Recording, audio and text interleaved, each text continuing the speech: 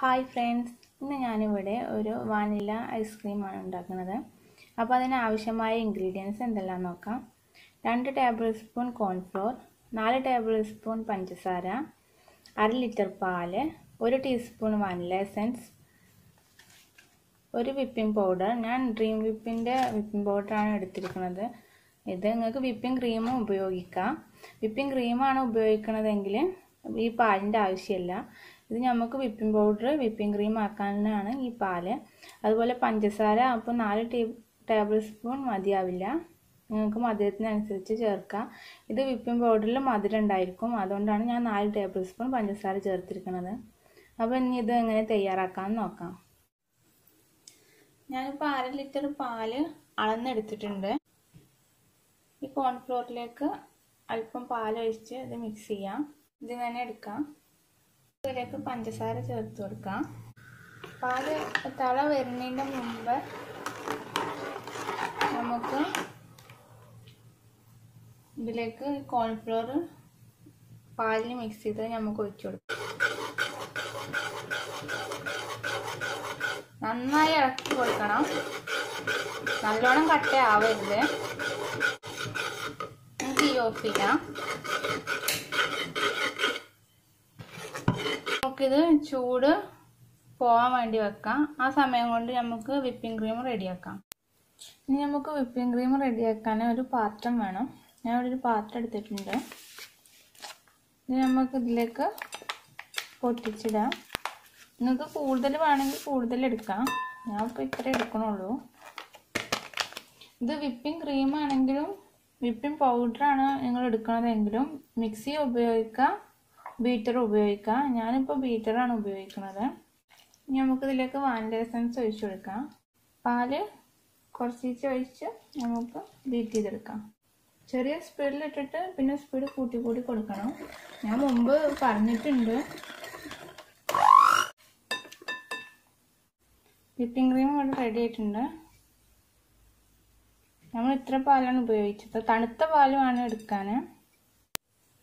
ഇനി നമ്മൾ നേരത്തെ തയ്യാറാക്കിയത് കുറച്ച് ഒഴിച്ചു കൊടുത്ത് നമുക്കിത് മിക്സ് ചെയ്യാം. ഇത് ചൂട് പറ്റില്ല, ചൂട് നന്നായി പോയതിന് ശേഷം വേണം മിക്സ് ചെയ്യാൻ. നിങ്ങൾക്ക് മിക്സ് ചെയ്യാൻ വിസ്കോ ഒക്കെ ഉപയോഗിക്കാം. ഞാൻ ബീറ്റർ തന്നെയാണ് ഉപയോഗിക്കുന്നത്.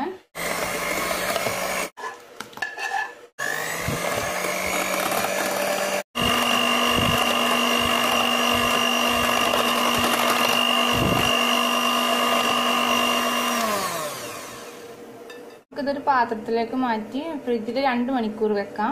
ആ 2 മണിക്കൂറിന് ശേഷം നമുക്ക് എടുത്ത് ഇതൊന്നും കൂടെ ഒന്ന് അടിച്ചെടുക്കണം. ഇങ്ങനെ ഒരു പാത്രമാണ് ഉപയോഗിക്കണേ. മുമ്പ് ഐസ്ക്രീം വാങ്ങിയ പാത്രം തന്നെയാണ് വെക്കണേ. നമ്മൾ തയ്യാറാക്കിയ മിക്സ് വിപ്പിംഗ് ക്രീമിലേക്ക് ഒഴിക്കുമ്പോൾ ചൂടാറിയതിന് ശേഷം വേണം ഒഴിക്കാൻ, അല്ലെങ്കിൽ വിപ്പിംഗ് ക്രീം ഒരു പിരിഞ്ഞു പോവും. ഇതിപ്പോൾ 2 മണിക്കൂർ ഞാൻ ഫ്രിഡ്ജിൽ വെച്ചിട്ട് എടുത്തിട്ടുണ്ട്. ഇനി നമുക്കിത് നോക്കാം. ഇതാ, ഇനി നമുക്കിത് ഒന്നും കൂടെ ബീറ്റ് ചെയ്തിട്ട് ഫ്രിഡ്ജിൽ വെക്കാം. വിസ്ക് ഉപയോഗിച്ചും ചെയ്യാം. നമുക്കിത് ഒന്നും കൂടെ ബീറ്റ് ചെയ്തെടുക്കാം.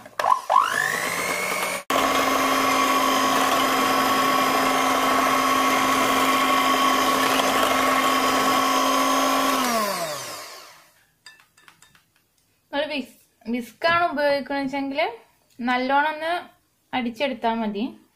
ഇനി നമുക്കിത് ഒരു 6 മണിക്കൂർ ഫ്രിഡ്ജിൽ വെക്കാം. രാത്രി ഉണ്ടാക്കിയിട്ട് രാവിലെ ഉപയോഗിക്കുകയാണ് ഏറ്റവും നല്ലത്.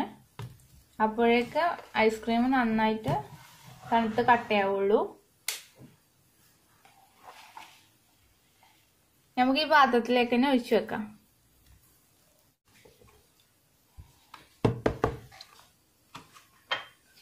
ഇനി നമുക്കിത് അടച്ച് ഫ്രിഡ്ജിൽ വെക്കാം. 6 മണിക്കൂർ കഴിഞ്ഞിട്ട് തുറന്ന് നോക്കാം. ഞാനിപ്പോൾ ഇതൊരു രാത്രി ഫുള്ള് ഫ്രിഡ്ജിൽ വെച്ചിട്ടുണ്ട്, എന്നിട്ടാണ് എടുത്തിരിക്കുന്നത്. നിങ്ങൾക്ക് 6 മണിക്കൂർ വെച്ചാൽ മതി, പക്ഷെ ഞാൻ രാത്രിയാണ് ഉണ്ടാക്കിയത്. നമ്മൾ ഐസ്ക്രീം ഇവിടെ റെഡി ആയിട്ടുണ്ട്. നമുക്കിത് എന്തോട്ടെങ്കിലും സ്കൂപ്പ് ചെയ്തെടുക്കാം.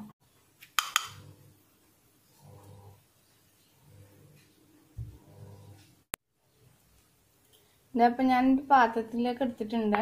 ഇത് ശരിക്കും നമ്മൾ ഷോപ്പിൽ നിന്ന് വാങ്ങുന്ന അത്രയും ടേസ്റ്റ് ഉണ്ട് വാനില ഐസ്ക്രീമിൻ്റെ. അപ്പോൾ എല്ലാവരും ട്രൈ ചെയ്ത് നോക്കുക. ഇഷ്ടമായി ലൈക്ക് ചെയ്യുക, ഷെയർ ചെയ്യുക, ചാനൽ സബ്സ്ക്രൈബ് ചെയ്യുക. താങ്ക്